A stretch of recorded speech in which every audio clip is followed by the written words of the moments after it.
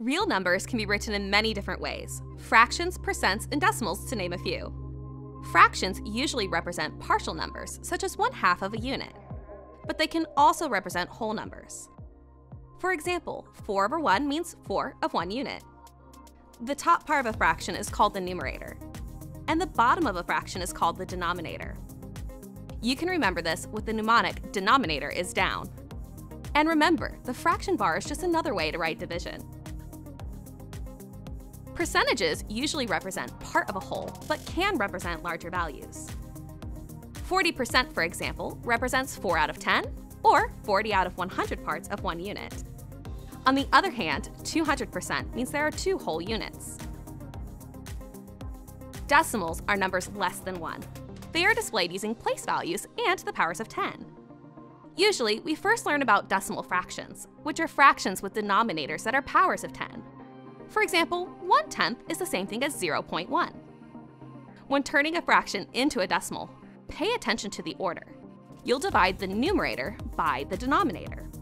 For example, 2/3 becomes 2 divided by 3, which equals the repeating decimal 0.66. If we accidentally did this in reverse order, a calculator would give us the terminating decimal 1.5. It is important to realize that 2/3 means there are 2 out of 3 total parts. So 2/3 should be less than 1. To convert a decimal into a percent, move the decimal place twice to the right by multiplying the number by 100. Then write the percent symbol at the end. Let's look at some example conversions.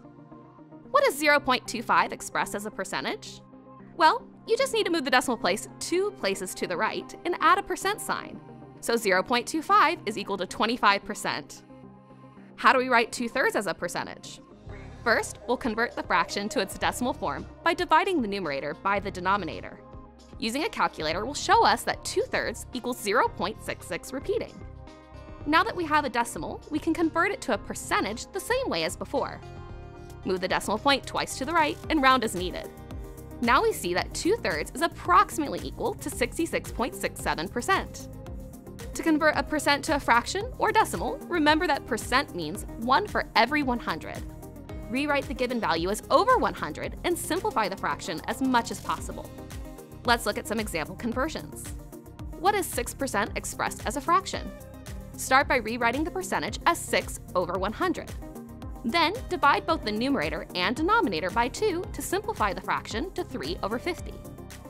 Now we found that 6% is equal to 3/50. Let's try another one. How can 24.3% be written in decimal form? Again, we start by rewriting the percentage as a fraction with a denominator of 100. In this case, we get 24.3 over 100. To divide by 100, move the decimal 2 places to the left. This gives us 0.243. That shows us that 24.3% is equal to 0.243. So remember, fractions, decimals, and percentages are just different ways of expressing the same information. In case you need to refer back to the rules later, here's a handy guide that reminds you how to convert from one form to another.